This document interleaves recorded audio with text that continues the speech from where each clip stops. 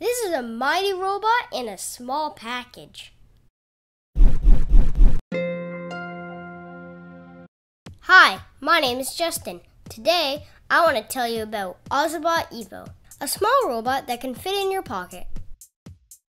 Inside the box are 4 markers, a skin for your Ozobot,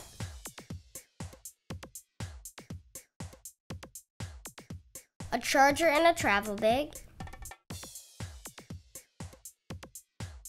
and 9 puzzle pieces that are a playfield for your Ozobot. Using the markers, you can make a path for Ozobot to follow. See how it travels along the line that I'm drawing?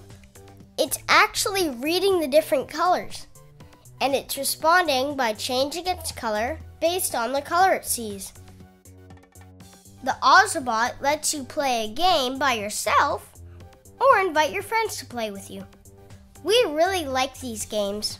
There's Ozopath, Ozodraw, Ozoluck, and the Game Zone also has printables and online games.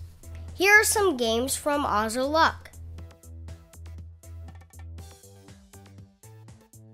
See how it's always moving? That makes it so it's a different path for Ozobot every time.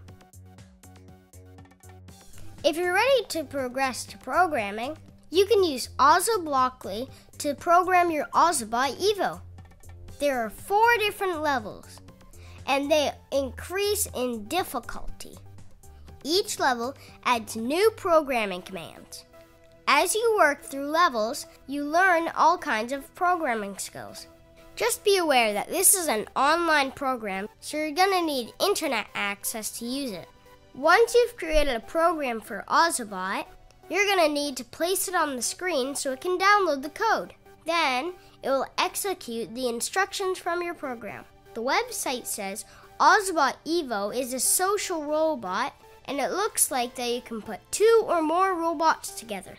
Overall, this robot was fun to use and play with. It responded well when we drove it, and the programming app was useful.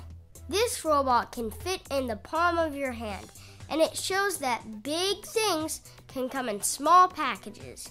Thanks to Timberdoodle for providing us with Ozobot Evo. If you want to check it out further and look into getting your own, go to timberdoodle.com or click the link in the description box.